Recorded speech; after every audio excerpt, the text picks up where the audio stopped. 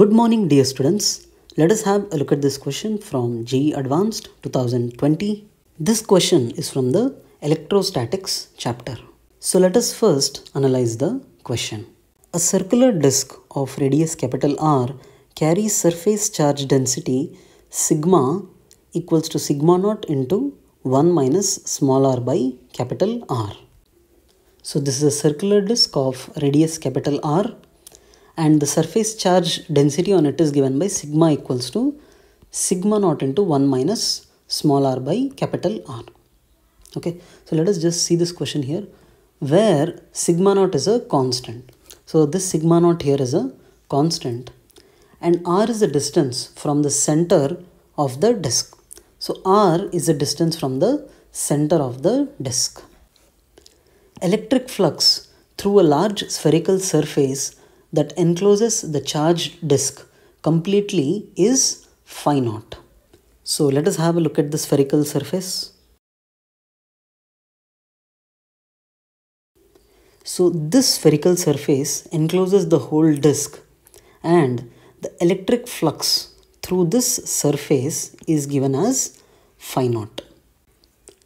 Electric flux through another spherical surface of radius capital R by 4 and concentric with the disk is phi.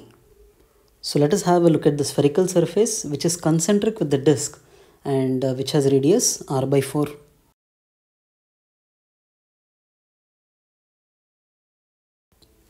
So the electric flux through this spherical surface which is of radius R by 4 is given as phi.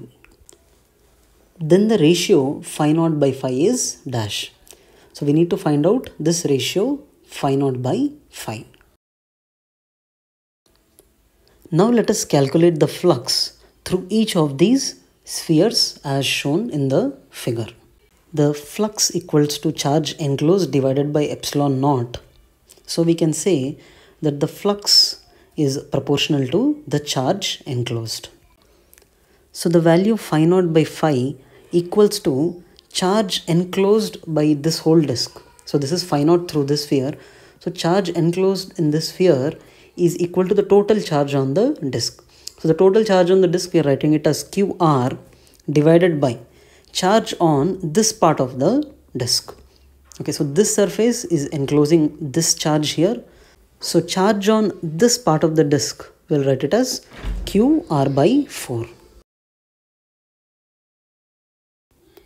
Let us now find the charge on the disk as a function of small r, where the small r is the distance from the center of the disk. As the charge density here on the disk varies with small r, it is not constant, it is varying with radius. So we need to integrate to find the charge on the disk as a function of r. To start the integration, let us cut this disk into many concentric rings. So we have cut this disk, into many concentric rings, and we can say on each of this ring, see these are very thin rings. I have drawn it with a dimension so that it is easy to visualize, but these are very thin rings. Okay, we can say that the charge density on each of this ring is the same.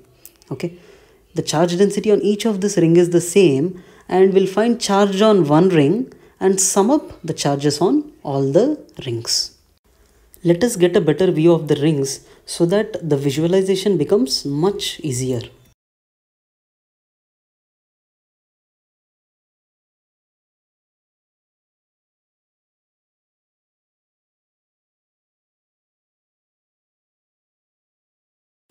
So let us consider a ring here of radius r and thickness dr.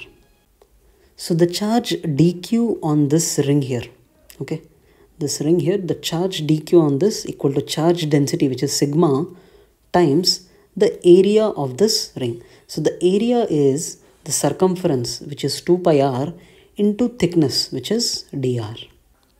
I am writing this sigma as sigma naught into 1 minus small r by capital R.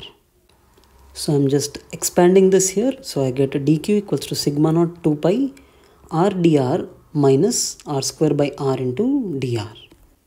Next, let us integrate this to get the charge from 0 to r. So whatever is the charge enclosed in this, we will get that. So I'm just putting an arbitrary limit, small r, and we'll put the limits according to what he has asked in the question. So q as a function of r we get as sigma naught 2 pi into r square by 2 minus r cube by 3 capital R. See, this sigma naught and 2 pi are constants. So I can write q is proportional to r square times 1 by 2 minus r by 3 capital R. So r square I have just taken outside common here. As flux is proportional to charge enclosed by the surface, we can directly write phi naught by phi equals to, see, phi naught is the flux enclosed in a surface of radius r. So phi naught equals to r square into 1 by 2 minus, in place of r, capital R by 3r. The flux phi is the flux enclosed by a sphere of radius capital R by 4. So we'll keep that here, capital R by 4 whole square into 1 by 2 minus capital R by 4 divided by 3r. So simplifying this, we get phi naught by phi equals to 6.4, which is the answer to this question.